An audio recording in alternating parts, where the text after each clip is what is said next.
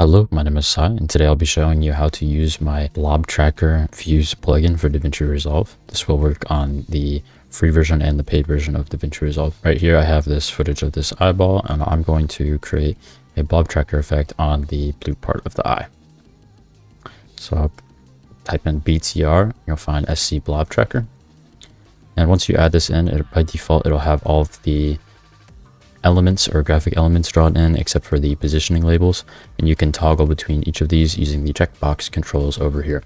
Right now I'm just going to turn on the centers and the boxes, and we can play this back. You can see that the blobs are being tracked onto every part of the image based on this threshold mask. By default it'll use the threshold mask, but you can also use a color keyer. So I'm going to use this color keyer and select this area of the eye.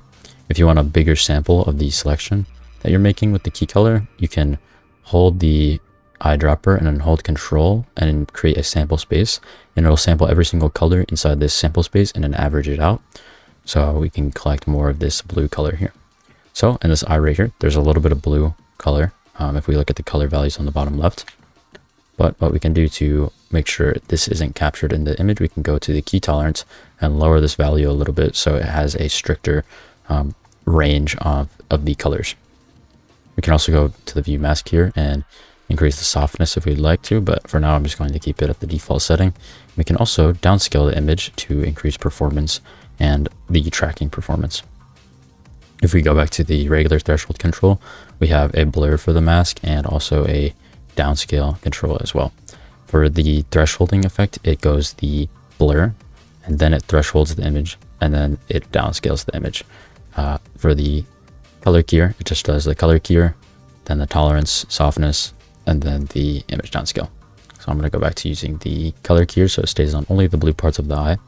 If we go over to the blob detection area over here, the minimum blob area and the max blobs. So the max blobs are the maximum amount of blobs that are allowed to spawn in within the image. So if there's blobs being tracked anywhere, it'll increase that amount. So by default, this subdivide large blob setting will be on. So if you have this set to like 200 or something like that, it's not going to show every single blob because there's only a certain amount of blobs that can fit within this range of the mask. And what we can do is enable this subdivide large blobs, and what it'll do is basically create new points that don't exist within the same blob, sort of, and it only renders out the center position. So this is really good for having a lot of different center images and other effects. So I'm just going to go back to, let's say 16 here, and I'm going to turn the boxes back on. Then the minimum blob area. So this is for filtering out bad tracked blobs. So if we have a bunch of unstable blobs and I want more consistent blobs within the image, I would turn up this so we have more consistently tracked blobs within the image. So over here, we also have the box render tolerance. So I'm going to go back to the threshold masking system just to show this off, since it captures bigger blobs and bigger pixels within the image here. So we're going to go over to the box render tolerance. So you see how we these like really big large boxes. Let's say I don't want those boxes and I just want some smaller boxes. So we just turn up this box render tolerance until these boxes disappear, and now we only have the smaller boxes within the image. And then the line distance threshold works with the line graphics here. So if a line is reaching or going over a certain value in terms of distance between each points, it will disappear. So if we lower this, these longer lines that stretch over a longer distance will not render anymore. This is good for controlling the amount of lines that you have within your graphic. I'm going to go back to the color keyer, and then we'll go over to the line styles. So moving on to the line styles, we have a bunch of different graphic effects here. So we have 3 different types of lines. So the first one, chain, it just moves left to right and connects a line between each point moving left to right. And then star, this one connects to the leftmost blob and connects all of the lines to the leftmost blob, creating a sort of like star-like effect. And then full creates one line between each and every point. So we can see here, there's one blob here that connects to this blob here, and then this blob here connects to this blob here. Every single line is connected, and this is the main reason why I made the line distance threshold because when there's a lot of lines, it can look very, very cluttered here. So we can decrease this to make like a more isolated line effect here. And then there's also dotted line styles. So these are the line patterns for the different graphic overlay. So we have dotted, and then we also have dot spacing. So we can adjust the spacing between each dot. And then dashed, we have dashed length and dash spacing as well to change the effect. And then we also have line thickness to adjust the thickness of our lines. And then over here, we have a different type of geometry for the lines where we can change from straight lines to curved lines. And we can change this curvature here. We can also keyframe this if you would like to. If you turn it up higher than the slider value, we can create some really cool looking line effects with that. I'm just going to keep it on the default value. And moving on to the centers and boxes here, we have the different center marker styles. So I'm just going to disable everything except for the center markers, and we're going to shrink the blobs a little bit here so you can see them a little bit better. And then right here we have the cross, the X, which is just the cross rotated at a 45-degree angle. And then we have the brackets, which are like little kind of similar to the bounding boxes, but it's only the edges of the image, and they kind of look similar to the brackets on the keyboard. And then we have circles, like just dots filled, and outlines of the circles as well. And then we also have a custom image input, which defaults to the cross if there's no green input on the node here. So I'm going to go over here. I'm just going to grab this image of Bochi, and we're just going to plug that into the green input here. And now it's very, very small, but we can go over to the center marker size and increase this value. And now we have a bunch of images of Bochi tracked to our eyeball here. There's a lot of different effects that you can do with just using these center custom markers. So I'll show that off in a little bit here. And we also have on the view boxes, we also have the thickness of the boxes, and then we also have the center marker thickness. And we also have center marker variation, which varies the thickness and the size of the center position markers. And then we also have the overlay colors. So this is just if you want to change the colors of each overlay, you can also control the alpha. And yeah, then you also have the label controls. So we turn off all these other viewer things. Well, we'll turn on the boxes here, because the way these labels work is they are based around the bounding boxes. I'm going to turn down this max blob count to 8, just so we can see these a little bit easier. But as you can see, they're placed below the boxes, and we can go to the label padding and increase the distance between the boxes and the labels. We can also change the size of the text for the labels, and we can adjust the color of the text.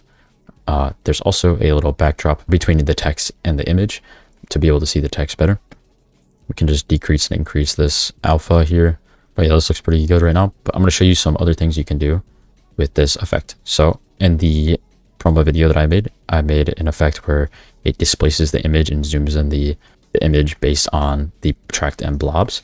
But you can't natively do that within this Fuse script. So I'm going to show you how you do that with what I created. So we have the removed background button here. We're going to remove the background, and we'll add the view centers. And then we'll go to the stylization, go to the centers and boxes, set it to a custom image, and we'll just input a rectangle mask into here. So we can control this. I'm going to make like a square here. I'm just going to do something like this, and then go to the resolution and connect these two together. I guess we can just make these 0.5 and 0.5. We'll just increase this and then increase this variation as well. So we have a little bit of varying sizes. We can also bump this up to a larger size, something like that. I'm also going to turn off the color key here, because then it'll only be in the area of the eye here. You can also just, while we're doing this, we can visualize where this will be placed by re-enabling the background. Let's do something like this. We'll turn up the blobs a little bit to like 32. And then increase this size just a little bit more, and increase this variation a little bit. So that looks pretty good. And then we'll remove that background again, and we'll add a XF transform node. Then plug the effect mask, or plug the blob tracker into the effect mask of the transform. And we can just zoom in, and it'll create this weird little zoomed effect. We can also invert the color of the image based on these blob tracker points. So we'll just plug this into here and plug it into the effect mask. You can really do this with any effect that takes an effect mask, and you can just mask whatever effect that you want using this. So let's say I want to use a color corrector and change the color of the image, plug that into the effect mask and turn it to like red or something like that. Like boost the saturation or boost the contrast. Something like that. And let's say you want your original blob tracker overlay on top of this here. So we can actually grab this, Control Shift V, and create an instance of it.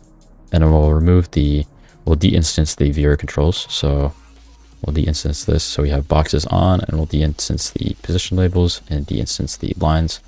So we have all of our graphic overlays, and we'll just merge it back into our footage here. And we can go to the marker size and we'll de-instance that as well. So it'll have the same exact tracker points as the original version, but we'll keep all of the graphic overlays and also the controls. But make sure when you're changing the controls, I forgot to de-instance the center marker size, so it was a little messed up here. But yeah, you just have to make sure you de-instance the controls, and you can just have these different kinds of masking effects going on using the controls and the remove background elements. You can also do different kinds of displacement. So what I'm going to do is I'm going to take this rectangle and I'm going to grab a background node, and I'm going to set the resolution to the same, 512 by 512, and we'll add a custom tool node. I'm going to create a ST map or a normal map, X into the red channel, Y into the green channel, 0 into the blue channel, and 1 into the alpha channel. Plug this into the green input of SE Blob Tracker. So now we have these normal maps that we can use to displace the image by. So instead of the transform, I'm going to use a displace node. Okay, so I'll put the X channel at red, since that's what we did here. And then we'll displace this. You can displace it by the red channel on the X axis. And you can also displace the Y refraction with the green channel, or you can change it to the X and you can create some weird skewing effects. But yeah, that's about it. If you have any questions about how to use this, if there's any bugs you have or anything like that, this is my first time making a fuse like this. So if you have any problems, just let me know. You can contact me on my Discord, which will be linked on my PayHub, and I'll leave a link to that in the description below. All right, thank you for watching.